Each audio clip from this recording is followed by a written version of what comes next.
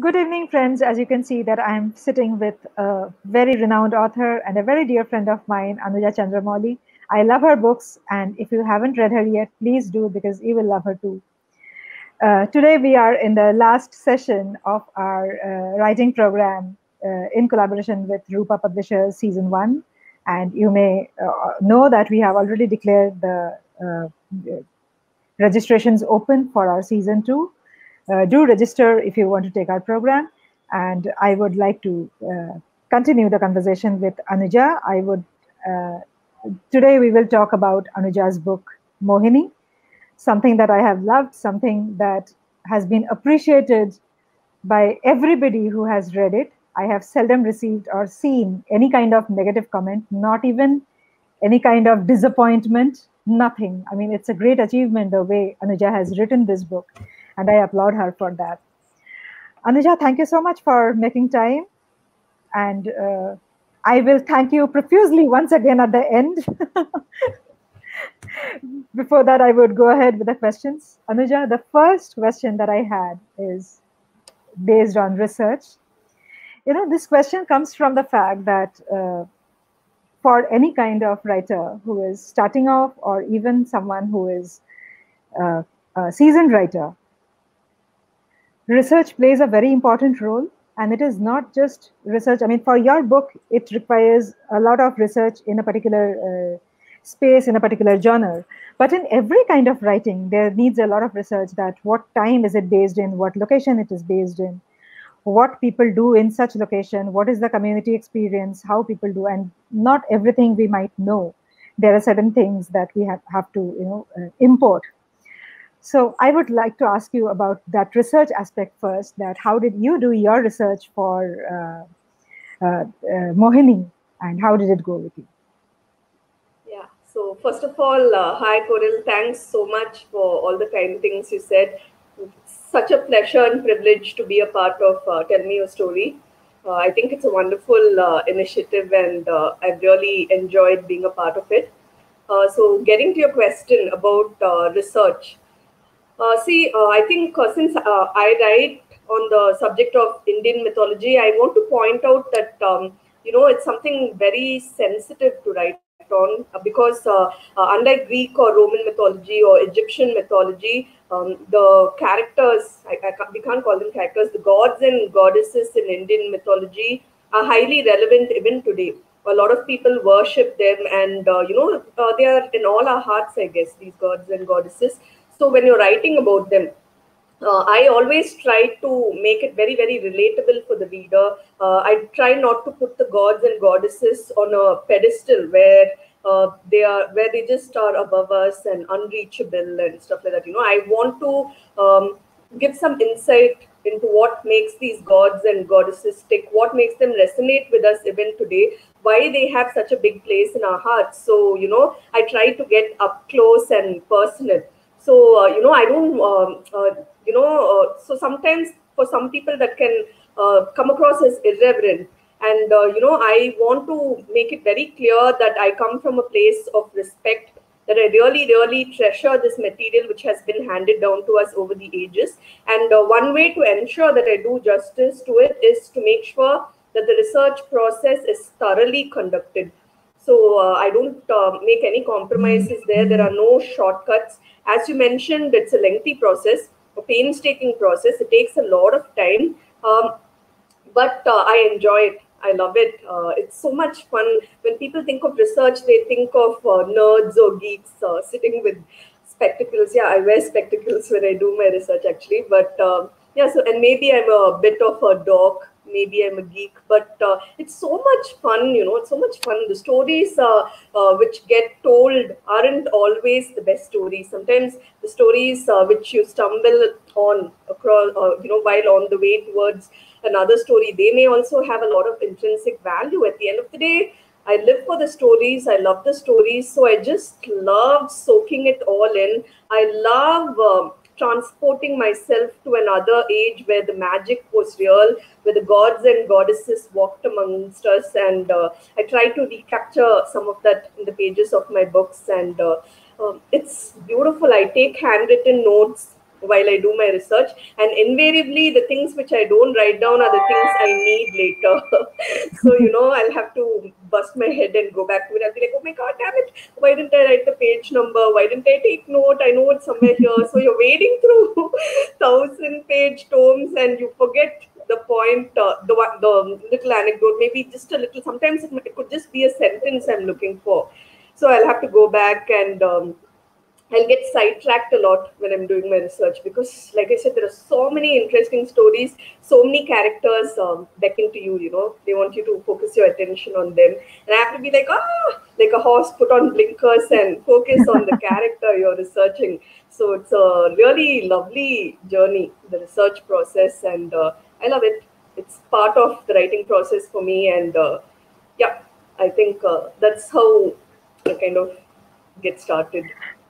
Anuja, how does it go for you? Because there are two categories of research, if we may put it down in terms of when we research. One is before writing, we do the research. And the second is while writing, we do the research.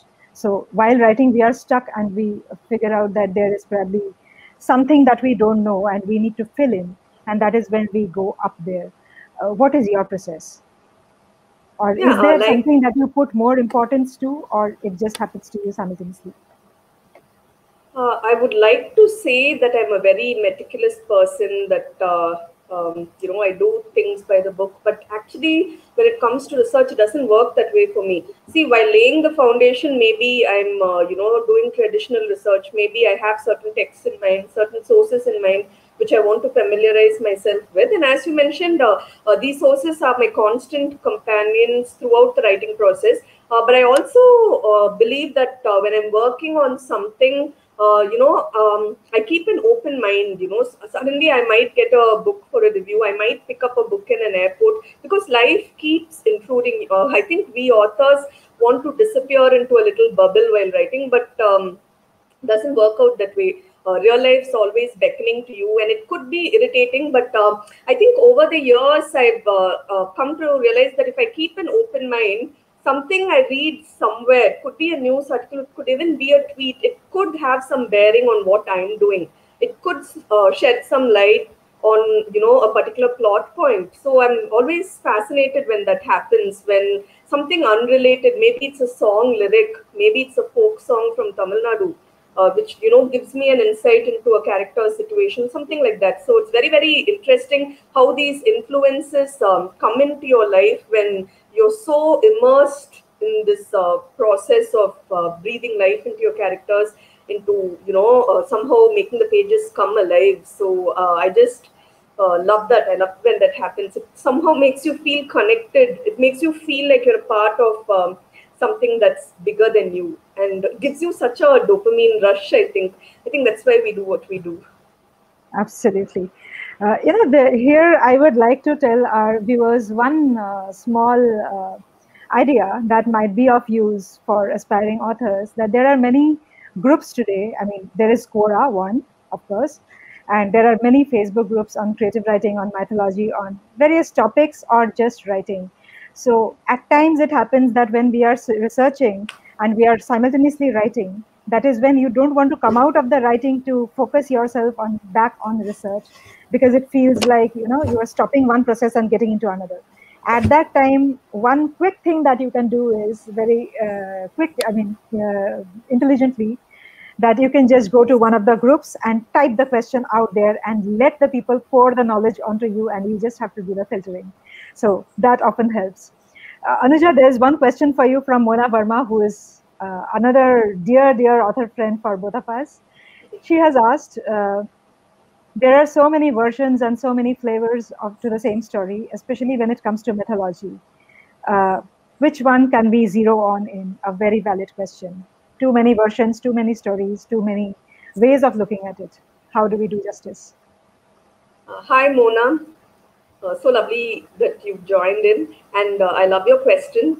So it probably would be somewhat sacrilegious to say it, because a lot of people tend to think that when it comes to mythology, everything is set in stone. But those of us who actually bother to do the research, we know that there are many, many, many versions, many flavors to the same story. Like you pointed out. For instance, I'll give you a small example from Mohini itself. The Mahabharata is such a beloved epic. Indians all over the world are united by their love for it. Not just Indians, I think everyone who's been exposed to it loves it. And there are so many regional flavors which have been added to the Mahabharata over the years. And uh, when I wrote my book on Arjuna, I think I stuck pretty much to Vedavyasa's version. But if I felt some regional version made sense, I would have incorporated it. But years later, when I returned to Mohini, I remembered the story which I had left out the first time around, because it's not part of the Sanskrit Vedavyasa version of it. This is a South Indian Tamilian legend pertaining to the Mahabharata. And we have this story about Ullupi's son Aravan, as he's called in Tamil. So it's believed in Tamil Nadu that on the eve of battle, it was decided that they would have to perform a human sacrifice to ensure victory. And they say that there were only two candidates who were eligible for this sacrifice, because they had certain marks which were needed.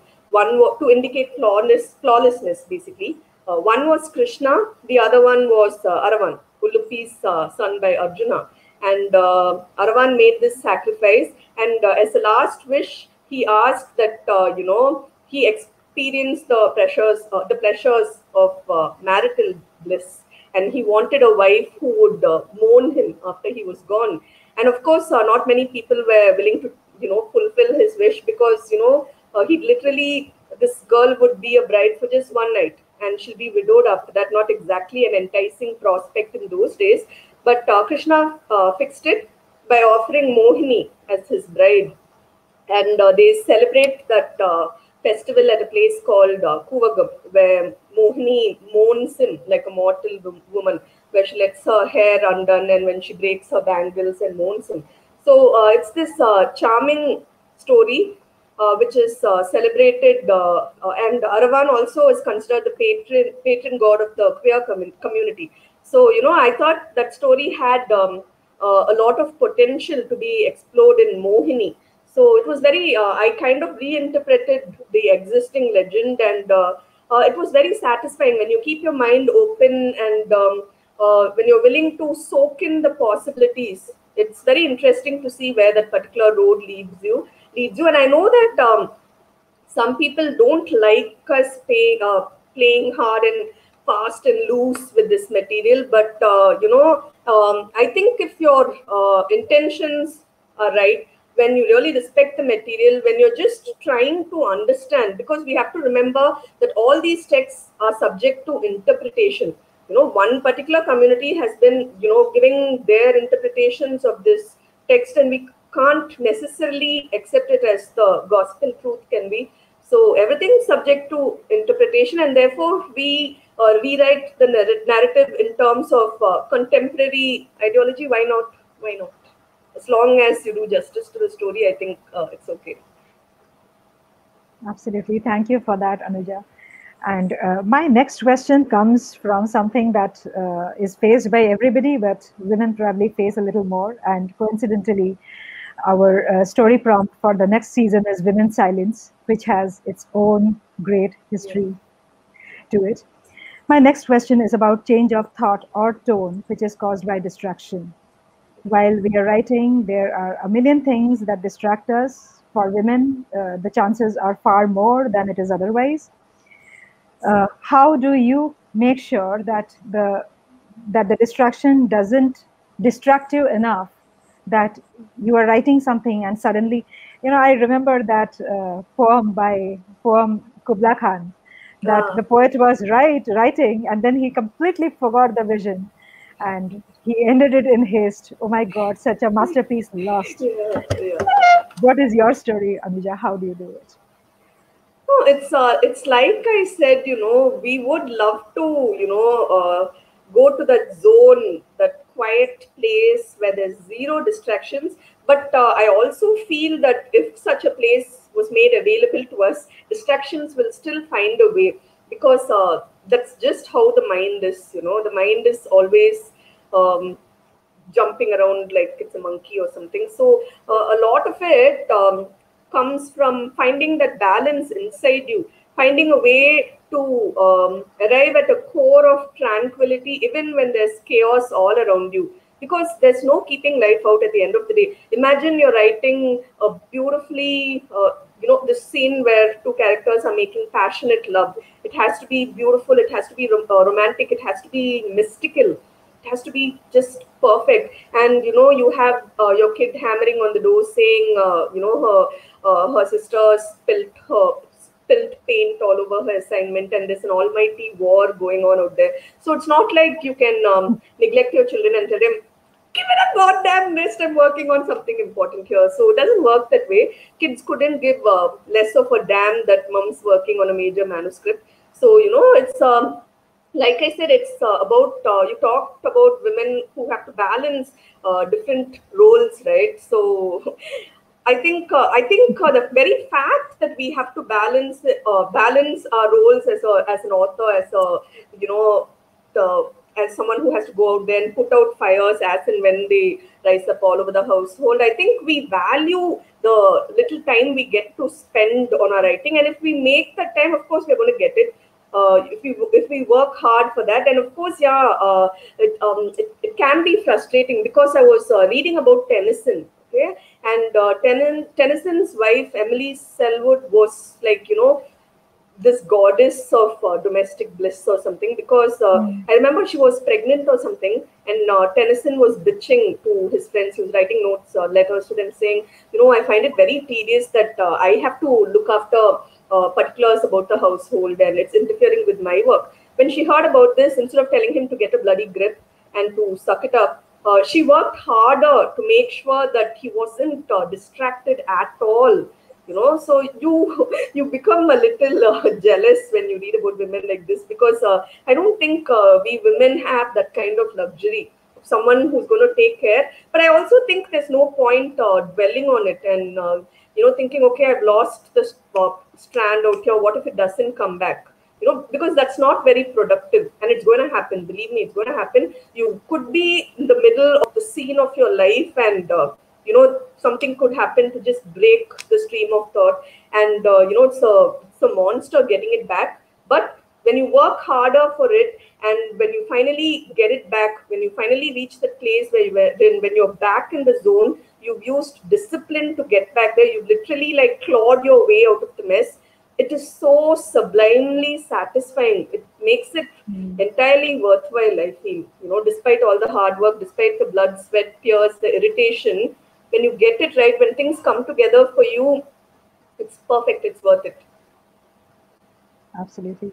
In fact, the example that you gave of Tennyson, there is something similar that my mother had pointed out some time back. She read out, in fact, a newspaper clip, which is a letter written by Einstein to his wife, who wanted to come back into a strange relationship just because of the children.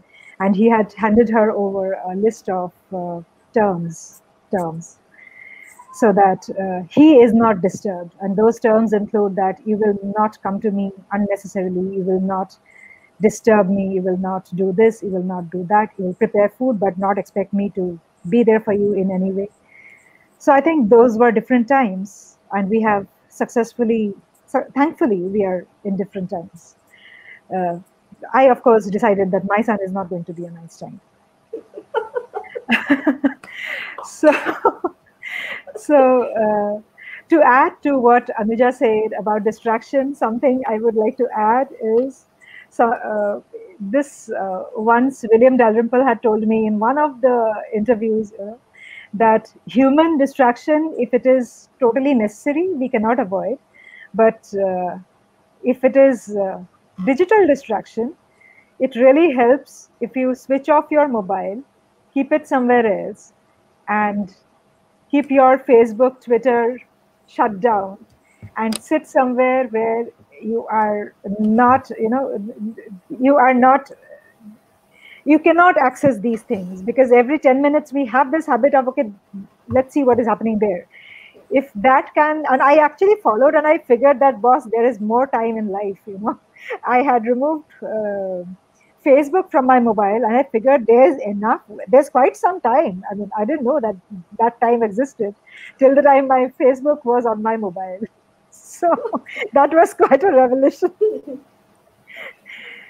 uh, Anuja, my next question is about descriptions. When we are writing, obviously there's too much in us. I can see a question by Kushagra. I will take this question, Kushagra, just hold on. Uh, what I want to ask you is about over description, because when we write, often we end up writing too much because we have to prove our point. It is about we, the person that is writing. It is very difficult to detach, and I've really felt it the hard way at times, that it's very important and difficult simultaneously to detach self from writing, and not to do that over description to just prove our point, that I am saying this is right, or I am trying to say that this is how it is supposed to happen. We end up talking about our cause a little bit too much. We end up talking about how beautiful a woman is a little bit too much, or we talk about how bad a person is a little bit too much because we feel it that way. How do we keep that balance? How do we stop at the right moment? I think I wrestled with the description a little bit while working on Mohini. I think it's unavoidable because Mohini has literally been boiled down to the fact that she's an exquisite creature, an enchantress. She's literally reduced to her looks, and I wanted to avoid that. And I was thinking how best to go about it, because there's no skirting around the fact that she was gorgeous. So I think at that time, I thought of switching to the first person narrative, just so that you can hear her voice, because I don't think even the most beautiful woman is going to run around, because she doesn't look at herself, right? So maybe for her, it's just incidental. Maybe it's not something she sees. Maybe it's something which others see. So, I think that kind of helped me distance myself from that aspect of her, while also drawing closer to other parts of her. So this was just a little technical thing which really helped for me. And I think another reason we writers, get overly indulgent when it comes to description is because we like to show off a little bit also. Just a little bit of literary pyrotechnics, I think, because you take your time to set a Yeah. scene. I'll explain to All you how great a writer I am and how good is my vocabulary. Excuse me. Thank you. exactly. Check out the gorgeousness of my prose. It's a bit of showing off right there.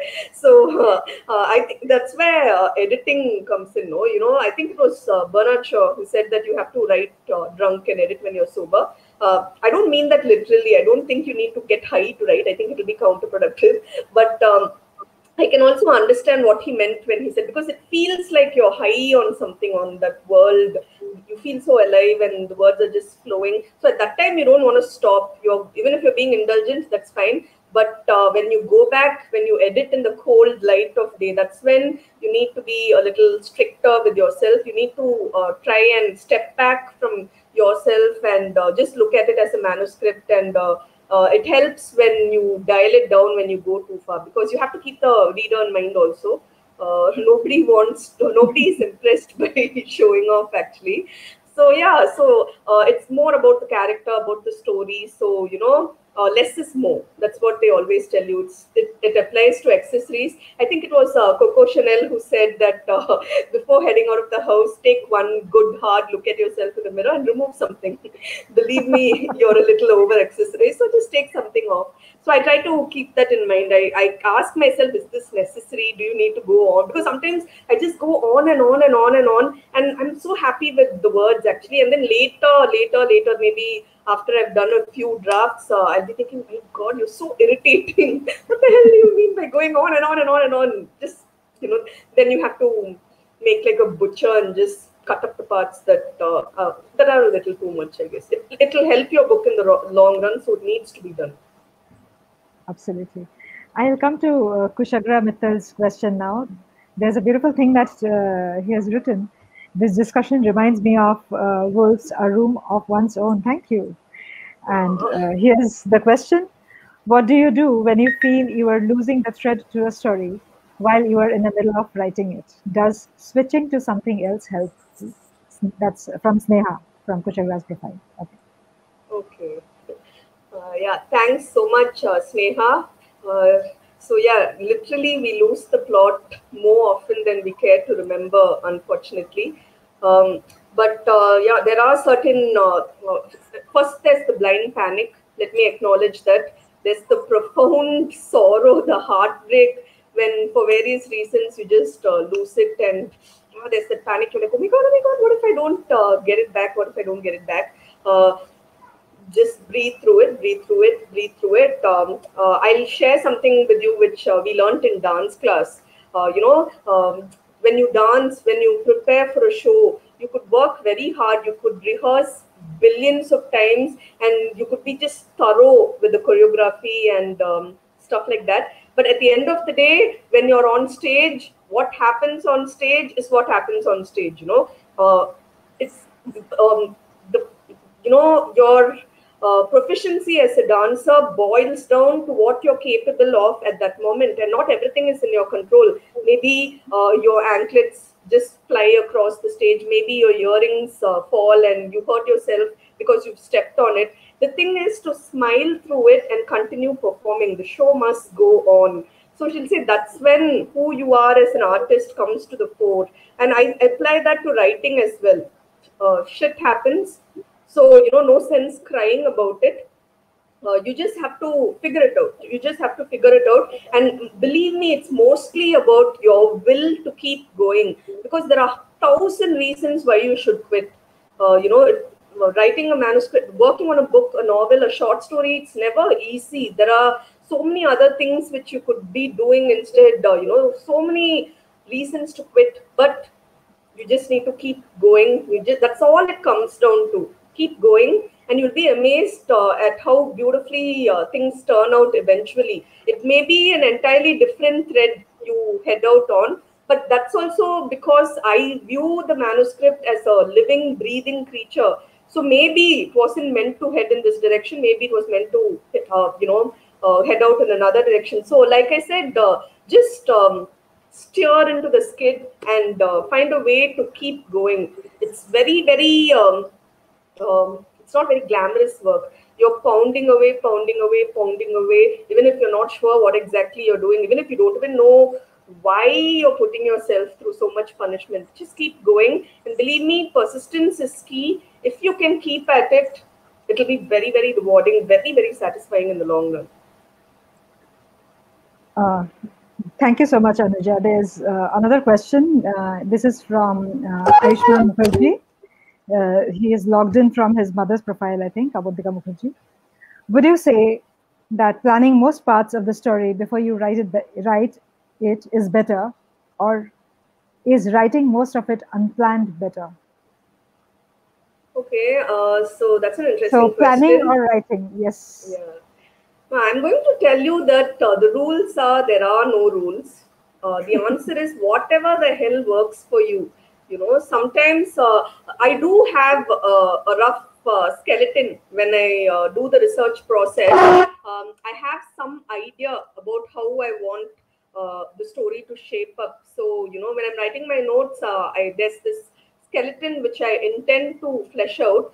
And sometimes I'll be surprised at the end of the book. Maybe I've fleshed it out the way I originally intended to. And at other times, the characters take me by surprise by doing something entirely unexpected. But I count that as a win, because that means your characters have minds of their own. They are not just mouthpieces for you, because that's not what you intend to do as an author. You want your characters to have an autonomy, that they exist independent from you, and when they offer proof that that's exactly what they're doing, it's very, very satisfying, because you've done your job right. So I like it when the plot takes me by surprise. I like it when the characters pull stunts on me that I'm not prepared for.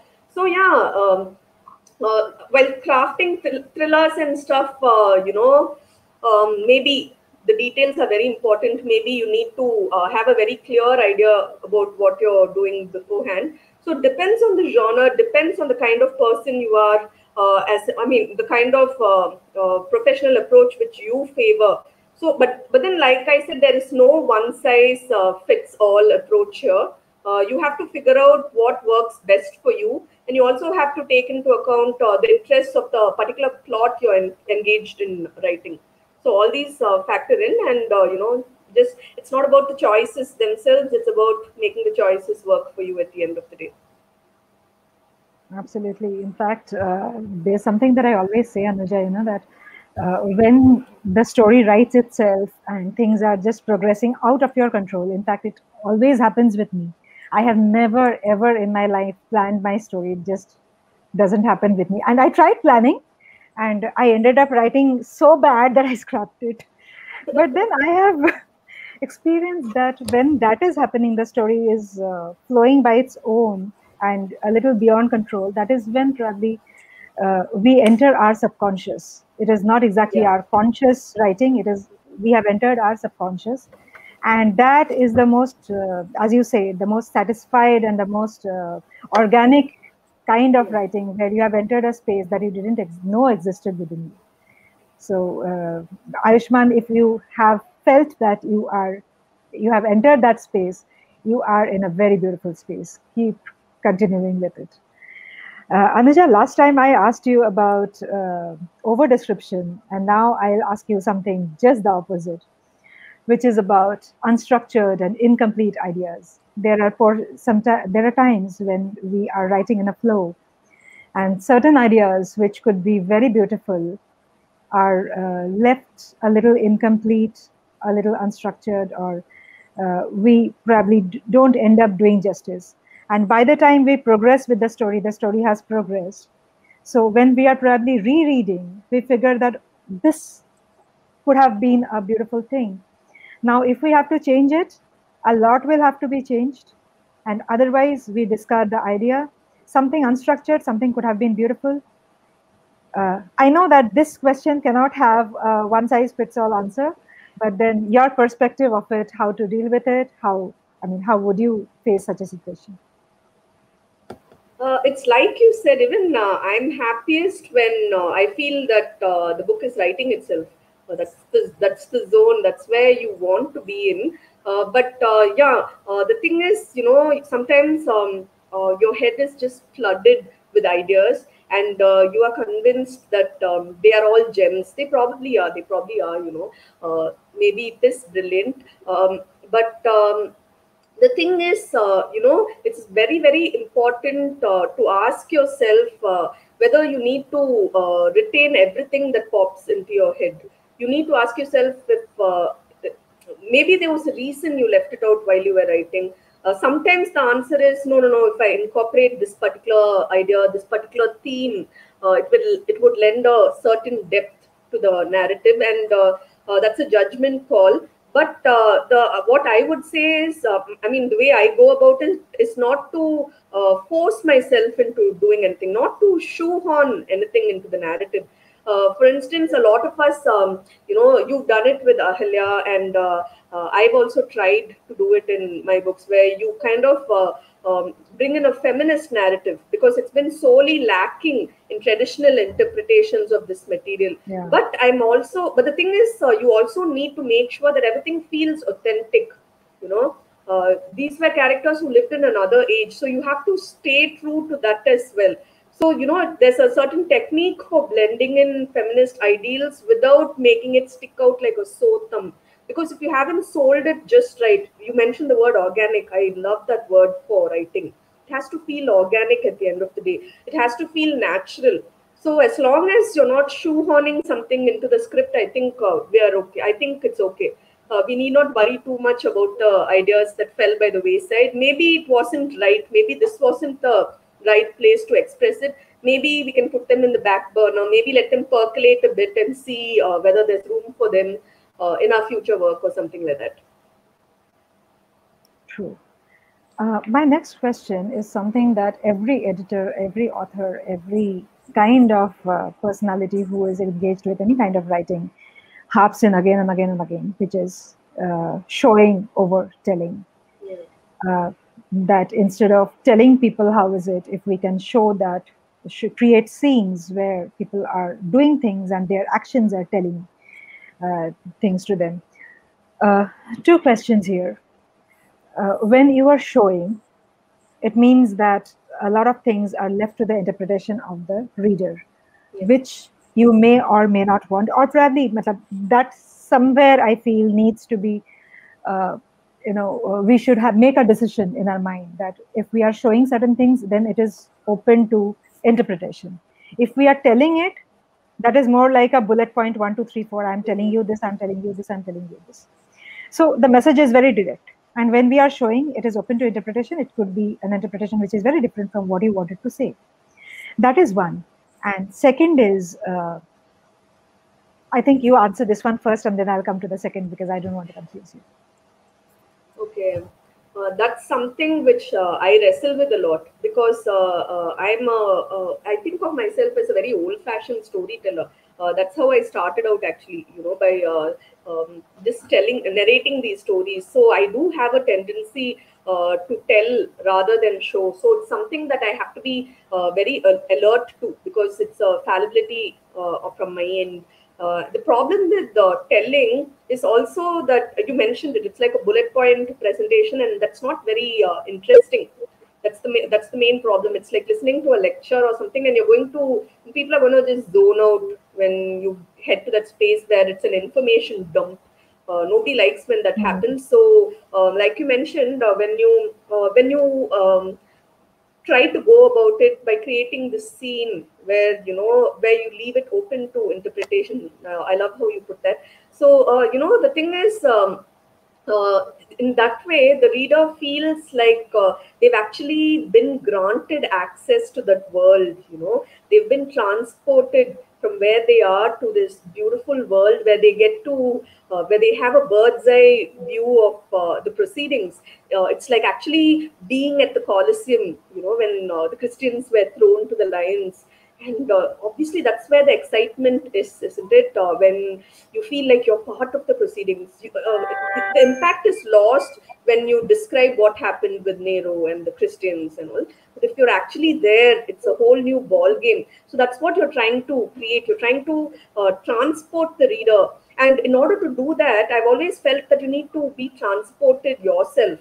Then three-fourths of the job is done. Then you're just taking the reader along with you for the ride. So I think we just need to set aside our personal fundas, our personal agendas. We mean well. The intentions are always good, but my dad always says the road to hell is paved with good intentions. So we need to also understand that we're a little close to this material. This material is too close to our heart. So a little bit of clinical detachment is called for. You need to step away and let the story tell itself. Let the characters breathe. It's sort of like how you raise children, right, Koral? We can't be these helicopter moms who are hovering over their kids and trying to micromanage everything they do. You have to extend the same courtesy to your characters as well as the plot, so that, like I said, they can breathe and they can just be themselves. I think that's how I would go about tackling this particular thing. Absolutely. And the next question to this is, many of us have this tendency, in fact, most of us have this tendency to see our characters and we do it in our own ways. We tend to see our characters. We know when you wrote Arjun, I'm sure you knew how Arjun looked. When you wrote Mohini, you knew how Mohini looked, how Shiva looked. How did you do that visualization? Or, what were the parameters and how did you shape up? Because you must have shaped up the features, the kind of jewelry that she was wearing, or if she was not wearing. What was that process? And how did you describe your Mohini, the one, not the one on the cover, the one that you had in your mind? Actually, I'm glad you asked me this question. This was something I've been doing from when I was a child. I think it's practically second nature to me. When I hear a story or if there's this character who captures my fancy, I instantly, just slip under their skins in a manner of speaking, or or they're just right there next to me. I have this weird ability to teleport, I think. It's a superpower. It's a superpower. I mean, not physically, okay, not physically like how they do it on X-Men, and it's not even something I want. But I think in my head, I've always been able to go wherever the hell I want. It's like I could be in physics class, but I'll be a billion miles away. I think everyone can identify with that, right? You have this hyperactive, fertile imagination, so you're forever traveling in your head, wherever you want to go. So I think books let me do that. When I'm working on a book, I can just take off and inhabit another world which is far removed from this one. And I think it's my happy space. It's like literally being given a pass into La La Land. And like you said, whether it's Mohini or Arjuna, it's like I'm holding hands with them and walking with them. And it's real relationship here. If you put this out of context, makes you sound like you have maybe schizophrenia or something. But for me, these characters are as real as you and anyone else who's a part of this session. I think they are also very real. And it's like Albus Dumbledore says in Harry Potter, just because someone comes to you in a dream, it doesn't make them less real. So, that's how I think of it, that these characters are very close to my heart, very real to me, a big part of my life, and I wouldn't have it any other way. I just realized when you started speaking, I realized that he is Arjuna for you and he is Arjun for me. So that's how customized we have been with our common love for Arjun. I mean, it couldn't be more, funny that we are talking about it, and this is where exactly it comes from. No, That I see actually, the there's person one as more Arjun. reason for that. There's one more reason for that. If you spell my name backwards, it's Arjuna. And Yeah. my dad's name is Ramesh. So in school, on the attendance register, my name would be R. Anuja. So if you put all that together, it's Arjuna. And I used to get a big kick out of it. That's So lovely. pathetic. I remember when I was writing Ahalya, and my editor did tell me we will come to the editor's thing in due course. I remember that she had told me that, why are you writing the names like this? Why Yudhishthir? Why Arjun? I mean, shouldn't you add that A? And I was very much against it. That no, they're Bhim, they're Arjun. I know. So there's another question from Ayushman. It is, how do you implement themes into your stories? Do you have any advice on doing these, implementing themes in your stories? Probably he is asking about genre, but even with or without genre, I think theme would be a different thing altogether. Oh, again, with the themes and motives and subtext and all that, it's like how when Koral asked about whether we go about it in a planned, structured way of it's unplanned. I tend not to get too bogged down with the technical aspects of it. I'm not thinking theme, I'm not thinking subtext, I'm not thinking of all those things. I prefer to let it happen very, very organically. When later when people review my books or when they read it, they say, I like this particular theme, I like that particular theme, and I'm always thinking that wasn't exactly at the forefront of my consciousness. Maybe it's lurking somewhere in the periphery. So for me personally, it's not something I dwell on, because, like I said, I try to focus on the essence of what I'm trying to convey, and I don't articulate that even to myself. It's sort of like instead of thinking about it, you just have to be. I think if you, I'm a Bruce Lee fan, so I will talk about Bruce Lee. See, that makes me sound ancient, but it's okay.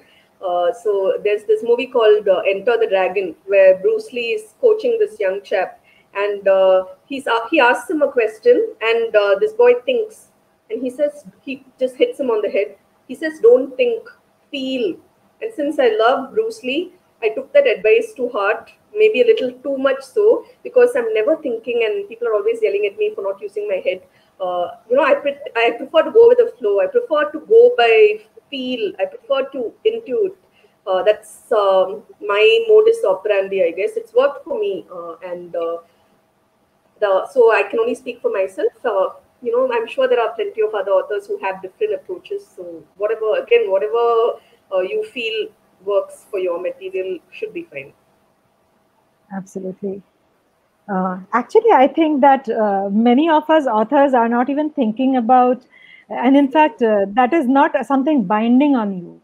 So I don't think genres are for publishing houses.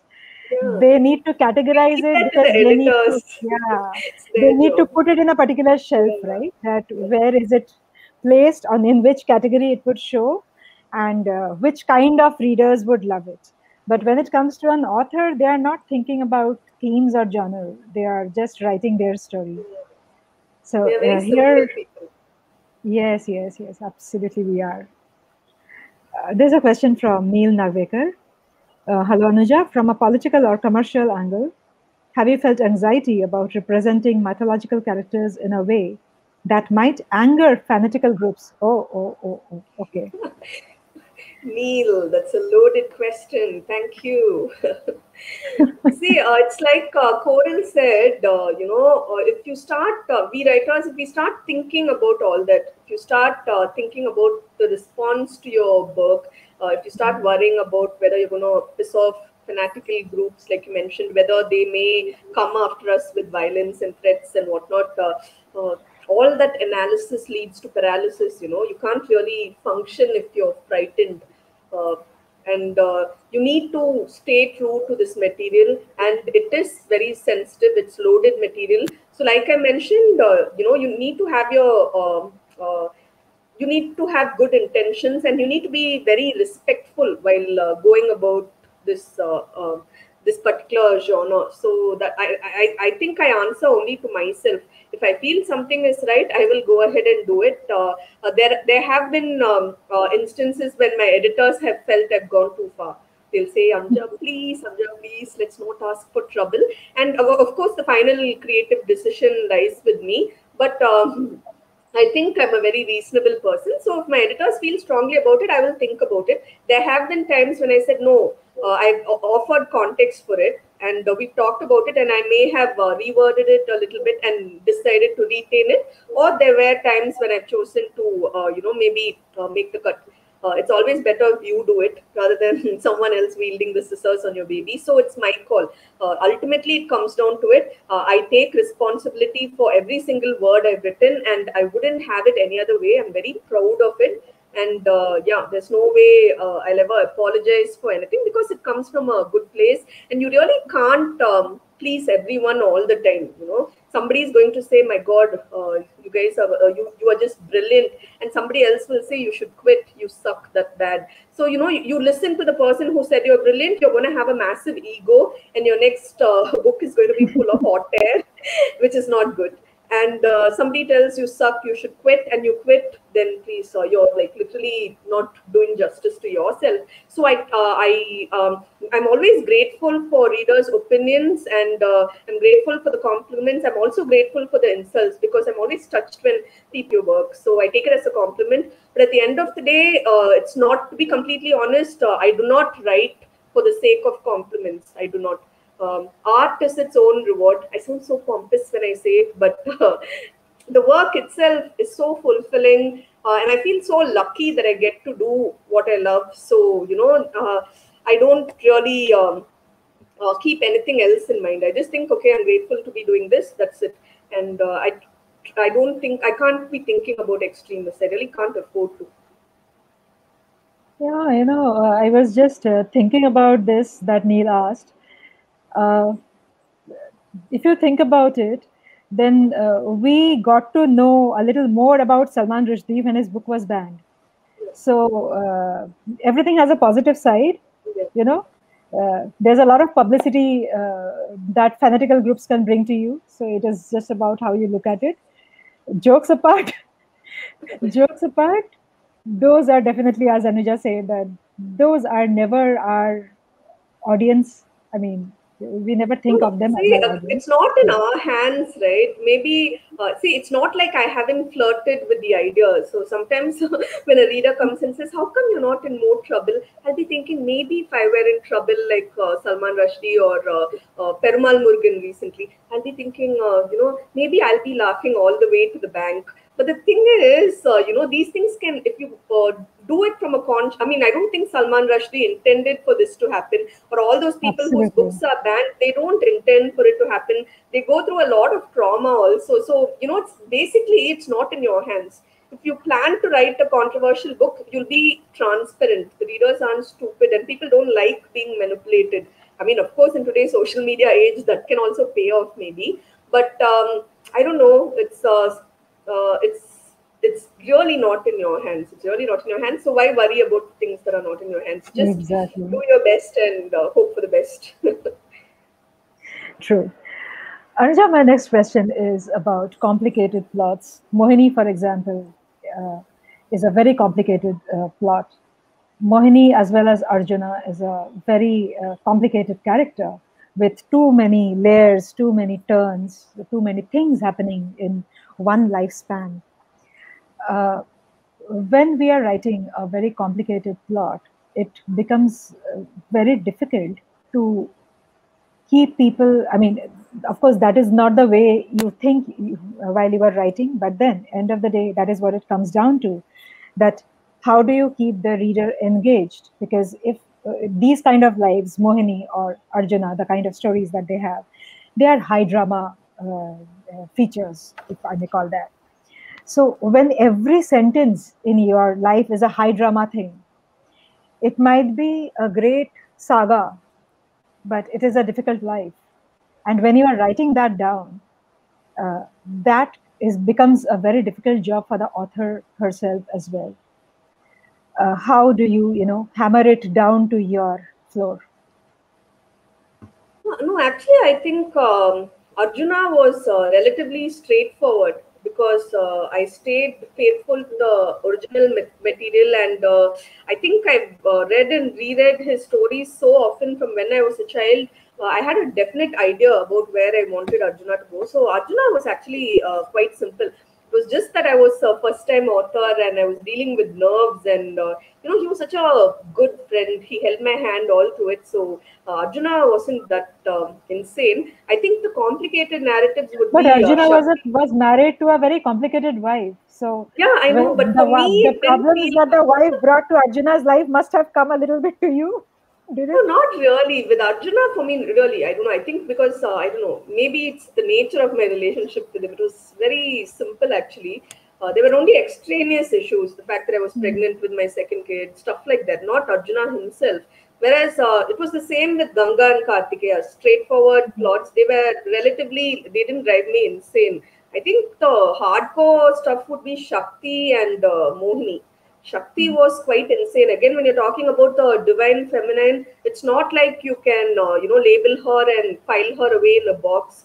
Shakti is too complicated. There are too many threads. There are too many faces to the mother goddess, and was a roller coaster ride. And I think people who knew me at the time, they were worried I was going to have some kind of nervous breakdown, because there was just it was literally like handling a live wire. Just something about the material, something about the fact that the Shakti worship itself, by its very nature, is very intense. So you feel like you're tapping into the collective consciousness of people who are insane about the mother goddess, who are so fanatically devoted to her. Just so much power you're handling. And with Mohini, it was a different kettle of fish, because she's such an ephemeral presence. It's like, chasing after a rainbow. I think as a child, every time I saw a rainbow, I remember it's part of my earliest memories. I'll see a rainbow, I'll get insanely excited, and I'll keep jumping, jumping, jumping, trying to, just touch it, somehow touch it. I'll try and find a ladder. I'm short even now, I'm just 5'1". So, I'm a tiny little kid, and I was so desperate to get my hands on that rainbow. And, I just still remember how frantic I was when you keep grasping nothing. You look in your hands, there's nothing. So it was like that with Mohini. Such a very, very elusive presence. It's like she'll just flirt with you and just dance away before you can draw close enough to her. I think I mentioned that finally after a couple of false starts, I really struggled with the beginning of Mohini. Really struggled, and I think I made that decision. I told you earlier, I made the decision to switch to the first person, to just let her to stop being so intimidated by her, and just let her tell her story in her own words. I think that really helped, and it also made her very real for those who encountered her after that, because it was her words, and that was just that small technical tweak, and it was like it was like the floodgates opened after that, and I found that I was able to keep track of the complicated threads of the narrative after that. Shakti again, I think I had to stop fighting myself. I had to stop trying to. This was just my third book, right? So I had to stop getting in my own head so much, stop fighting my instincts so much, So I just had to surrender to the flow of the words. And again, here was the first time I had a vague idea about where I wanted it to go, but things got completely out of control. And I think once I learned to surrender, just let it come, don't panic, calm down. Once I reached that place, it was more enjoyable for me to write and get a grip on things. It was a huge learning experience for me. Shakti, it was like, if I can handle that, bring it, I can handle anything. It was like that. Okay. Let me just tell you, Anuja, which I forgot to mention in the beginning to you and the audience, that today Somrita Urni Ganguly was about to join me, but she has apologized because there was some emergency in her place, because of which she had to drop out. So the questions that I am asking you is not only my questions; those are also Somrita's questions. I am just filling up for her, and she has told a hi to you. My next question is about drifting or muddled or conflicting point of view, because we as human beings at times, we have, as writers, we actually can see two different points of view. We can see the thing from this side as well as that side, because when we are creating the hero, that is our character, and when we are creating the villain, that is also our character. So we get to see the logic of both sides, and at times it sounds like our own writing is conflicting each other, or there's a contradiction. Have you ever faced that kind of thing in your writing, or how do you handle that? For me, I think it's hard for me to take sides as a rule.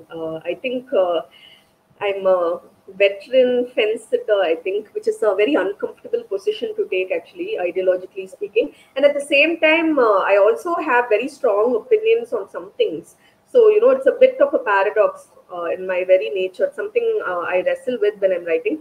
But the thing is, I try not to let too much of myself get in the way of the characters being themselves. So I try not to bring judgment into it at all. So even if I'm writing about a villainous character, someone who's been reviled in the mythological tradition, I don't see that person that way, that character that way. While writing about a demon like Mahishasura or Shambara or any of the traditionally hated villains, I don't look at it that way. I see them. I try to look at it from their POV also, and I do a lot of background research to unearth why they did what they did. And so it's not a question of me justifying anybody's evil deeds or anything of the sort.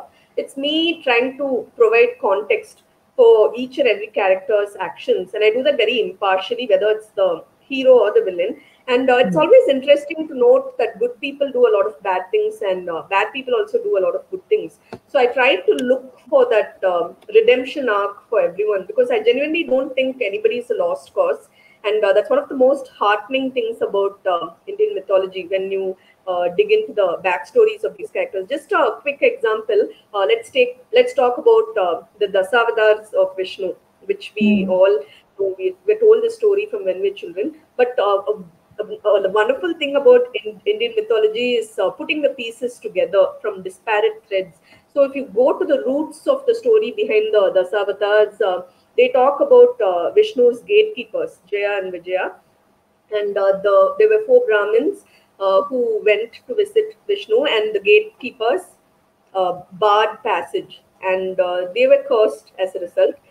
And they were told that they were unworthy of the exalted position they held. So they were cursed and told that they will have to take birth on earth.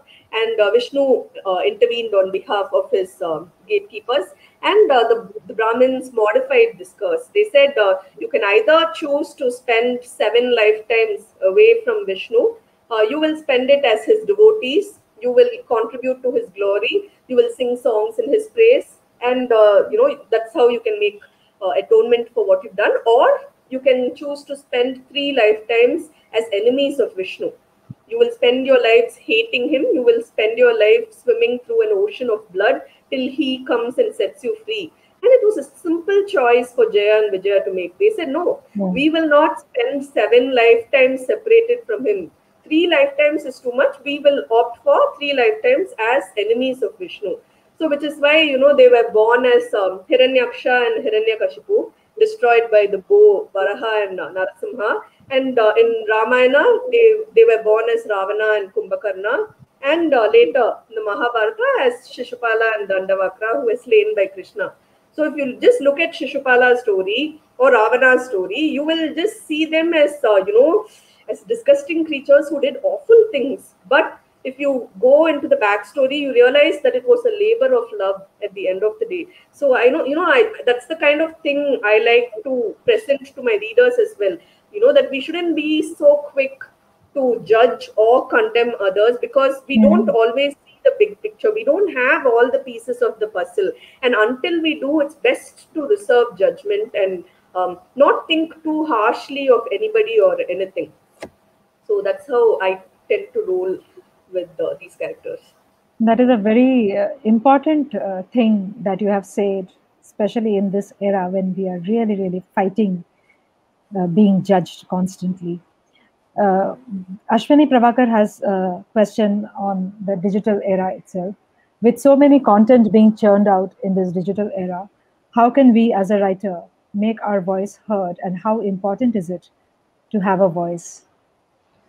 You see, Ashwini, I understand your concerns because, I don't know, if any field you get into, it's so hyper competitive. And as writers, we need our readers. It's like I recently read about this writer who said that it's like, you need two people to kiss. So it's the same. A writer needs a reader. It's just, you can't write and hope, with the thinking that okay, nobody's going to read, but I'm writing anyway, because that's not how it works. So yeah, I understand the anxiety, because I think even seasoned bestsellers and all, they probably have stay up at nights thinking, okay, my God, what if nobody reads my next book? What if it's not as big a success as the previous one? For first time authors, you think, what if my book is just a drop in the ocean, and what if it vanishes without a trace? I don't have any comfort to offer you as such, because again, this is not in your hand. Okay, the fate of your book is not in your hand.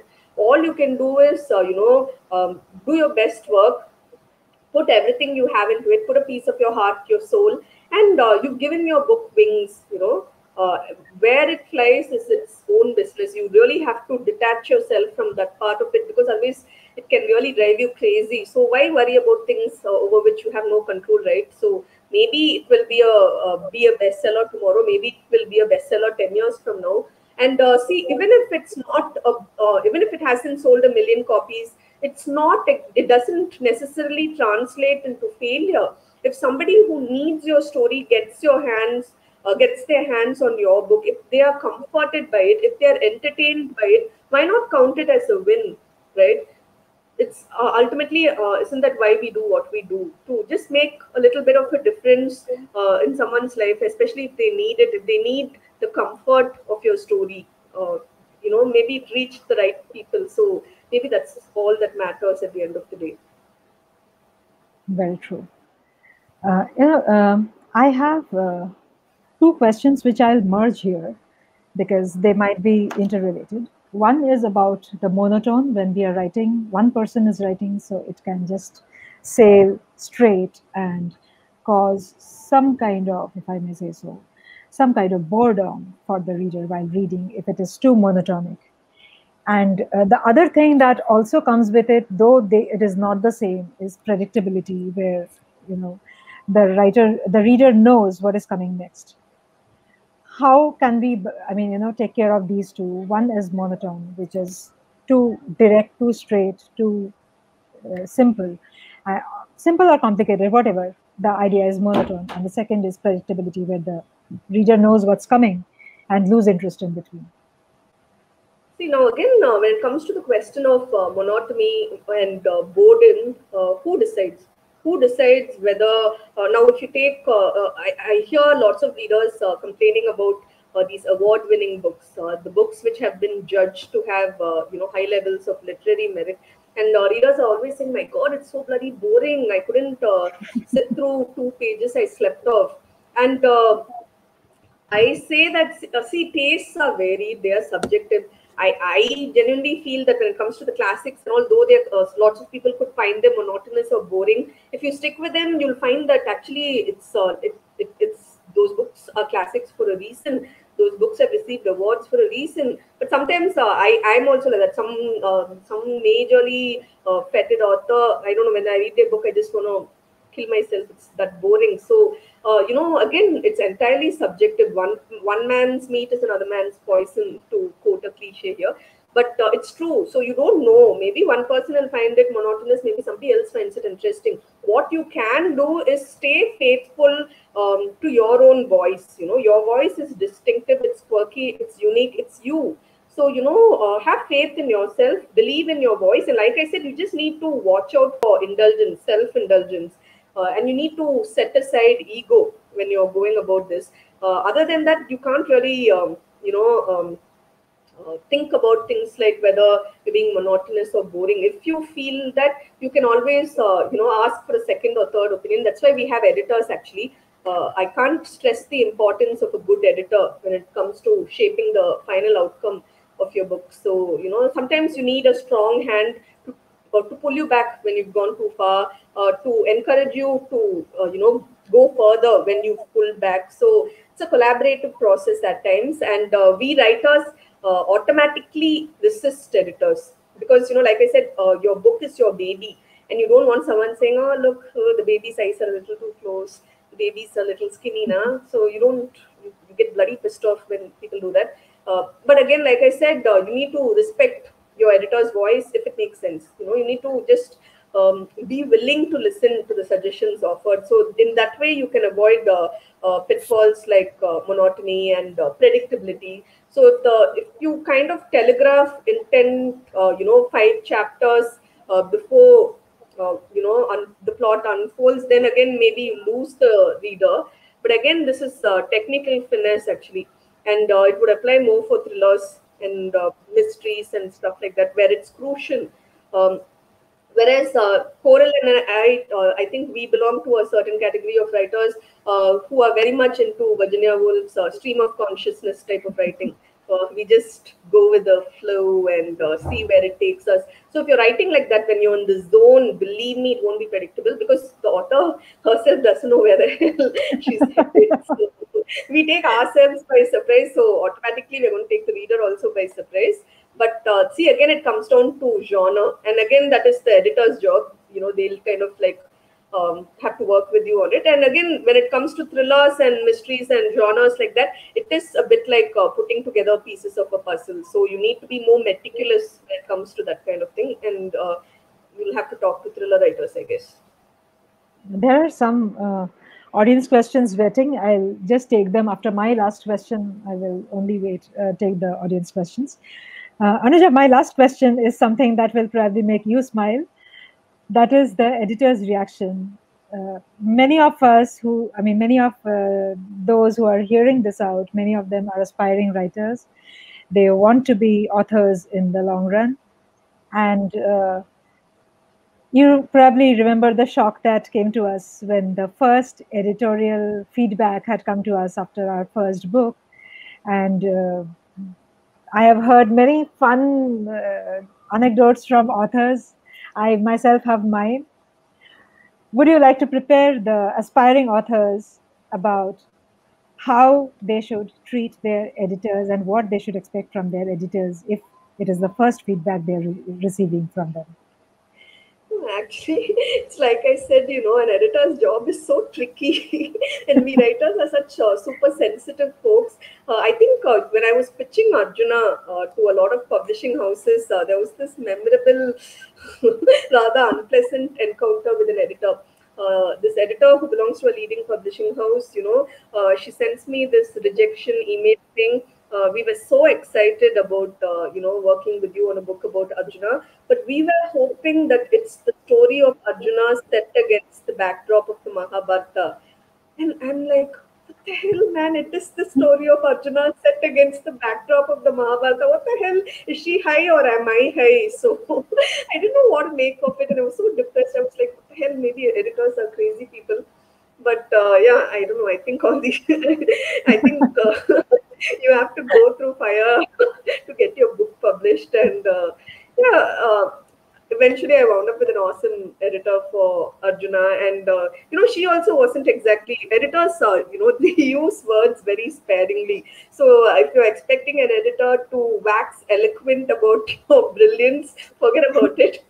They're just going to say, yeah, it's quite a good concept, but it will need a lot of editing, and I look forward to working with you on that. So they'll tell you something like that, and you were hoping for, you were hoping to be flooded with praise. I think usually it never goes down that way, but once in a while, very rarely, on the editorial comment section, the editor will say, "Oh, I love this bit. I so agree with this."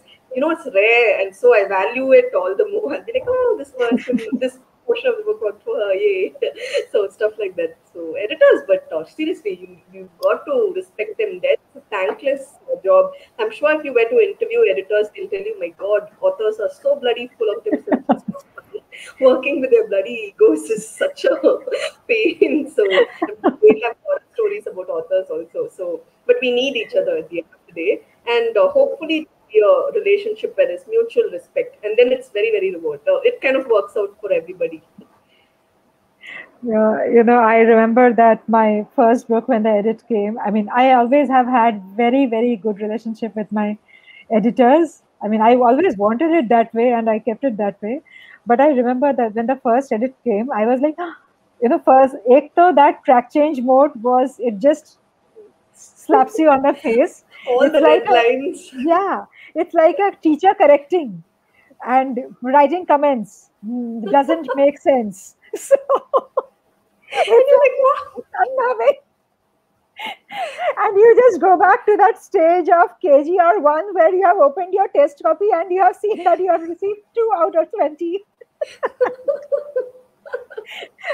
So, so those things were really funny. And then when the next book happened, I mean, I had done it and then I had almost started expecting that these portions she will chop.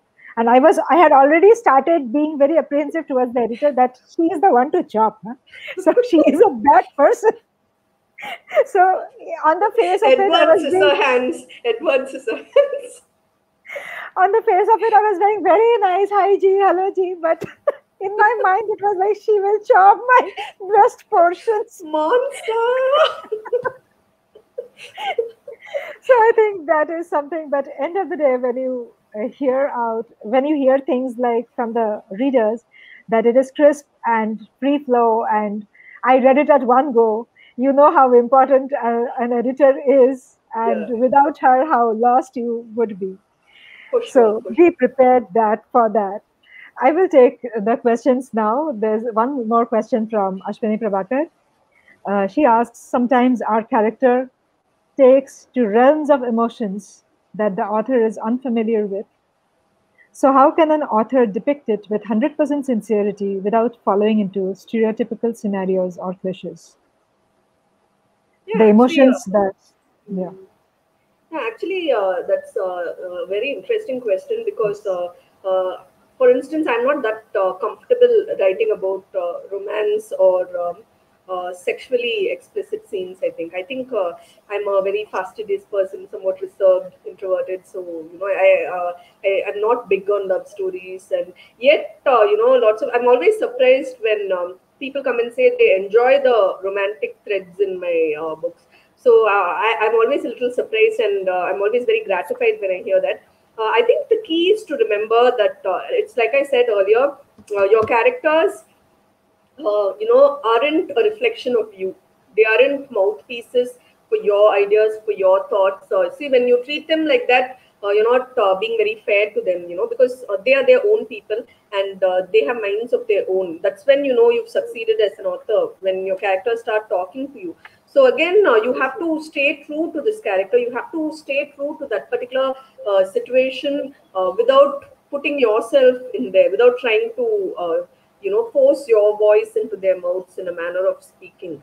So like you mentioned, some of these emotions would be hard for you to relate with, maybe relate to maybe a sadist, maybe somebody who's killed so many, and that's not really your cup of tea, is it? And yet, like you said, it has to be authentic. So I'll again go back to Bruce Lee, and I'll give you his advice. It was don't think, feel, surrender to that moment, let the character do his or her thing, because it's not really, it's their world. Just let them be there, and just rebuild that world, and let them loose, they let them free there, let them express themselves as they see fit. And which is why, Coral, and I told you, sometimes the characters take us by surprise with their actions.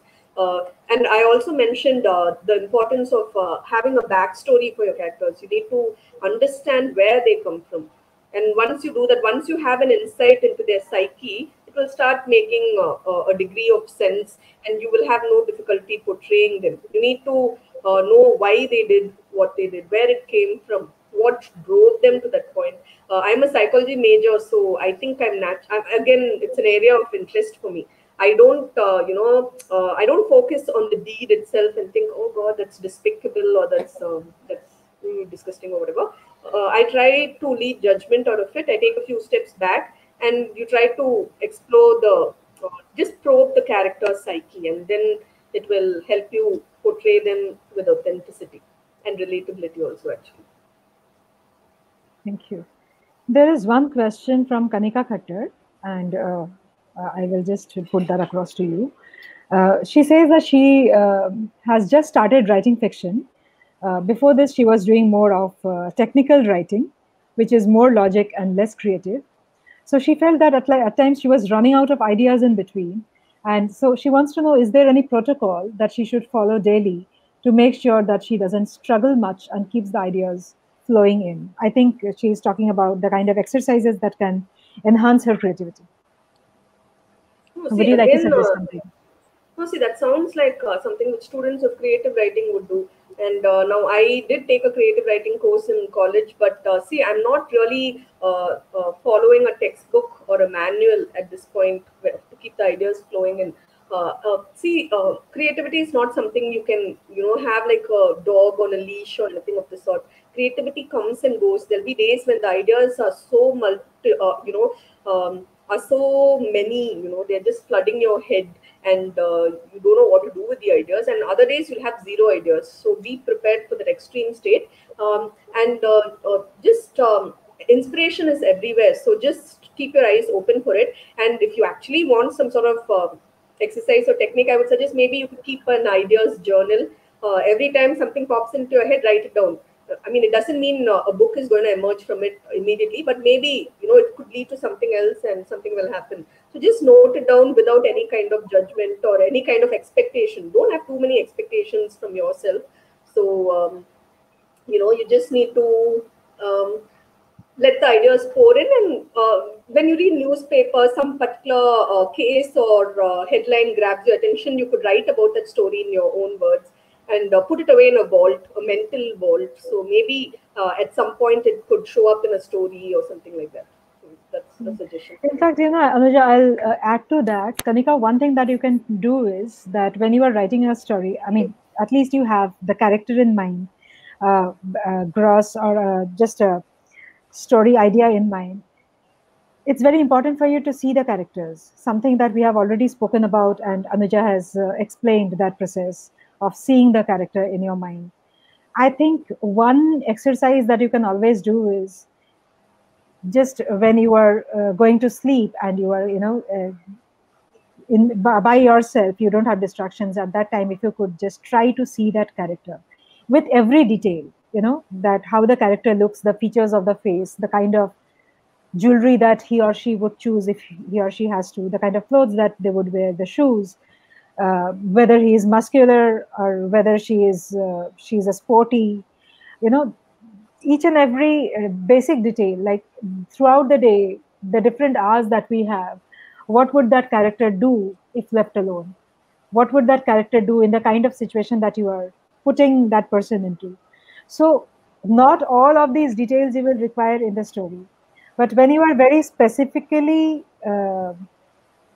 committed to finding your character with such inherent details, it might actually help you in your story with more points, more creativity, because you may not write that she didn't, she never wanted to make eggs for breakfast, but you can just put that breakfast was served and she grimaced upon seeing the egg. You know, that adds layers to your story, that enriches the way you are writing the story. So these kind of exercises might just help you. Uh, I think, Anuja, there's one question from Shampurna Majumdar. There are two questions, in fact. I'll go one by one. First is how to go about experimenting with narrative styles.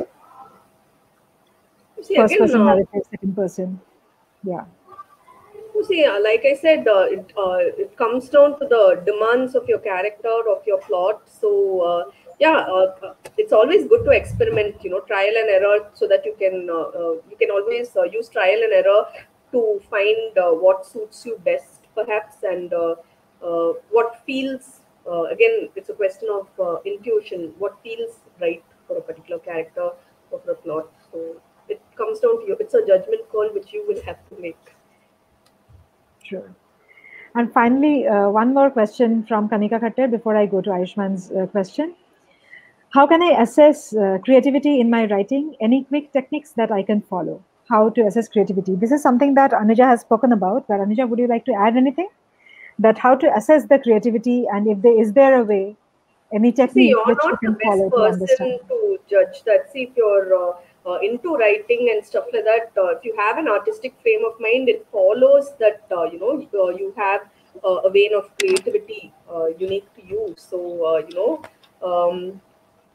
that goes without saying. But I don't know. I think we all have certain ideas when it comes to ourselves, and it's best to get an outside opinion, a neutral party's opinion about these things, if you care to ascertain exactly where you stand in terms of creativity.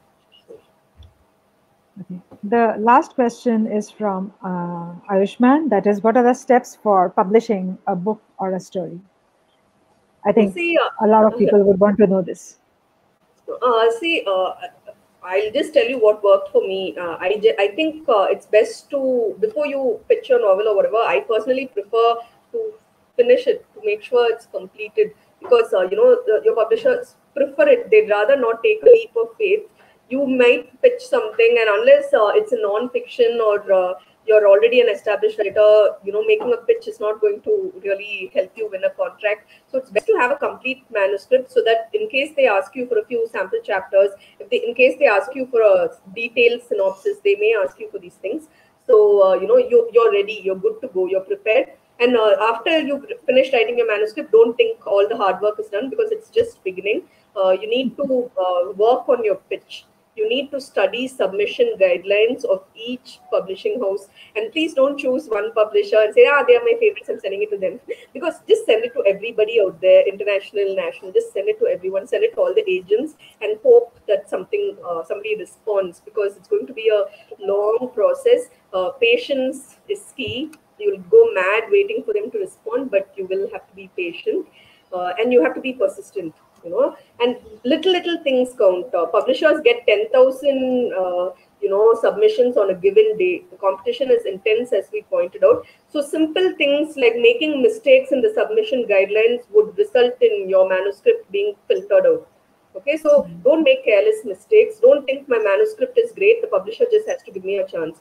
Pay attention to what they've asked you to do. There are certain instructions they've given you. Please send 3 sample chapters, have this in the header, have this in the subject, follow all that. That's all very tedious work, but please don't think you're too good for that. No, nobody isn't. So do all those things properly. Write your synopsis and all very briefly. Don't send lengthy stuff to them. They're busy people. They can't be pouring over 5 billion word emails. So keep it concise and crisp. Make your best possible pitch. Be positive and yeah, don't give up. Don't give up easily. Develop a thick hide because you will deal with a lot of rejection. Good luck. Good luck on your publishing journey, all of you who are aspiring to. Absolutely, absolutely, absolutely. So I think we have taken all the questions. Anuja, thank you so much for being there and for answering so many of our questions with so much patience. It was really lovely hearing you. Such a pleasure, Corin. Thanks so much. Thank you. And to the audience, season 2 of the writing program, the registrations are on. You are welcome to register. Thank you so much for hearing us out. Anuja, thank you once again as we take it off the line. Have a great time, everybody. Thank you so much.